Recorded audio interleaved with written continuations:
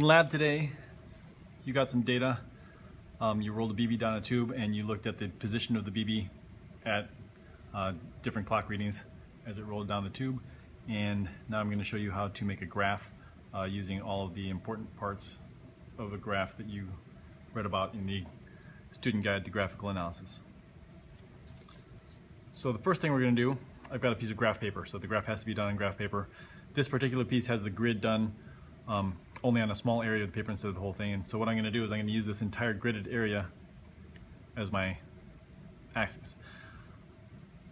If you have graph paper that is completely covered in squares, then do kind of the same thing. Just leave a small area here for writing your axis labels and units, but make the axes as large as you can on that piece of graph paper. I'm going to use a straight edge here to draw the axes, and you should too. I'm using a red pen to do this because I think it'll show up better in the video. I'm not really sure. You should probably use a pencil.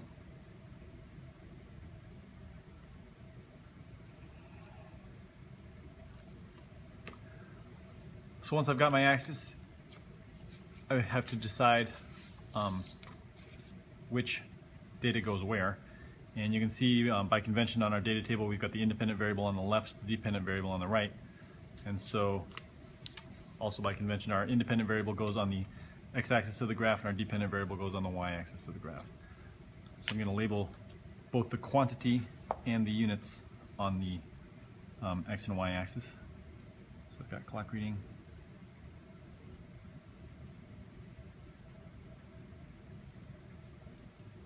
And in parentheses, I'll put the units, beats. And on the y-axis, we've got the position, and the units are centimeters. And I'm writing this out, but if you abbreviate it, that's fine too. Now we have to scale the graph. And to scale the graph, you really need to count the number of squares that you have. And so if I count this, I get 26 squares going this way, I get 40 squares going this way. And then if you look at your data, you can see that on my x-axis I need to get to 14 across those 40 squares, and I need to get to 110.5 centimeters across the 26 squares. So then what you do is you just divide your maximum data value by the number of squares. And if I take, on the y-axis, if I have 26 squares, 110.5 centimeters divided by 26 squares, it gives me 4.25 centimeters for every square. And 4.25 is really difficult to count by because you get 4.25, 8.5, 12 point something, and then you stop. And so you need to round and round to a number that's easier to count by, and you need to round up, because if you don't round up, if you round down, then you're not going to reach 110 when you get to the top. So we'll round up to the nearest easy counting number, and our easy counting numbers are 1s, 2s, and 5s. And so since I've got 4.25 centimeters for every square, if I round up, the nearest number is 5, and I can count by 5s. So I'll have 5, here's 10, 20, 30, 35, 40. And notice that each square on the way up is worth 5, but I don't have to label every single one.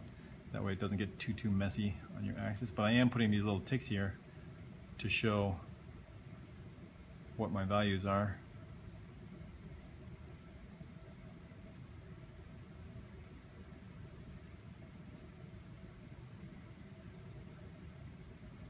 You'll see that I get a little bit over the 110.5 that I need, but that's okay. A little over is fine.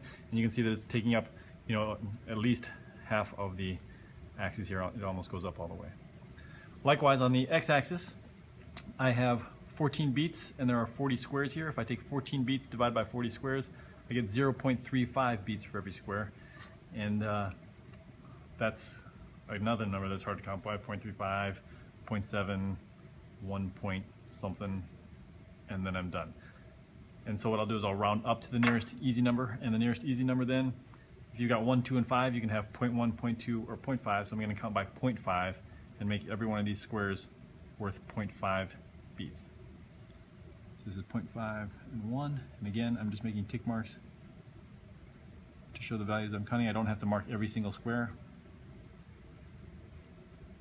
but you can see that every square is worth the same amount.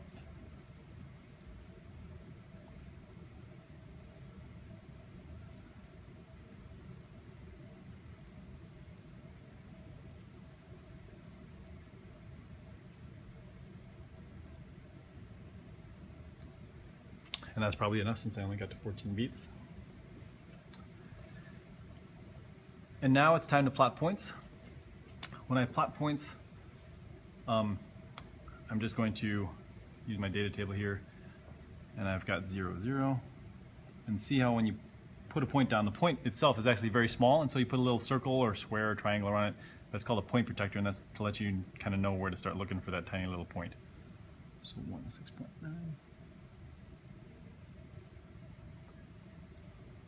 14.8.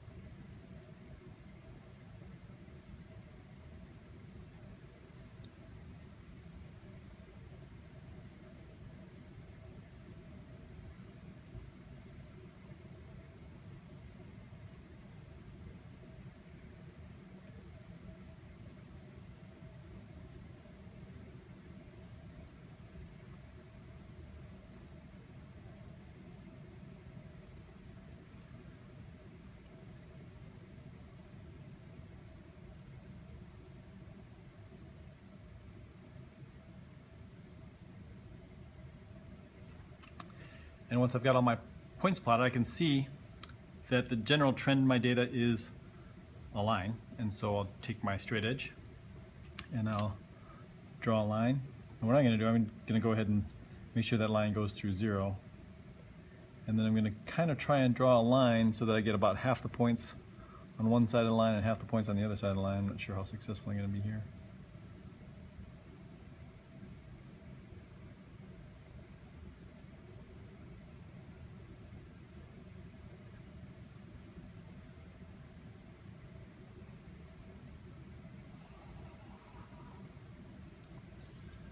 So my best fit line is going to look something like this. And then on that line, I'm going to look for points that I'm going to use to calculate my slope.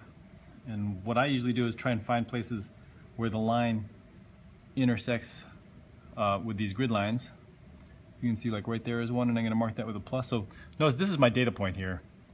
You don't have to necessarily use your data points, and you'll see why sometimes you shouldn't use your data points. Because if you take a look at this data point, these data points are actually not on the line of best fit. So you're trying to find, there's an infinite number of points on this line. You're trying to find 2 points that are easy to find the values of, and where the grid lines are, like right there. If these are grid lines, if I mark that with a little plus sign, you can see that this one goes right across to 110, and this one goes down to 14.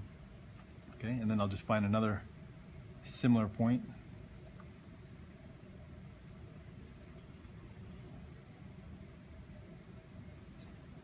I guess the easy point is I'm just going to go ahead and use 0. 0 is my point. And that's what I'll use for my slope calculation. The last thing I need to do is put a title on my graph. The convention for titles is always the y-axis variable versus the x-axis variable. And so for this graph, I'm going to call it position versus clock reading.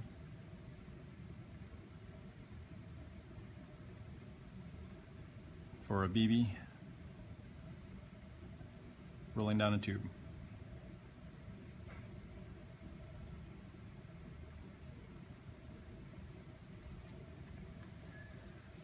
Now what I would do is I would take my second set of data and plot it on the same graph, maybe using a different colored pen or a different shaped point protector to distinguish between the two. And then I'll have my graph position versus clock reading.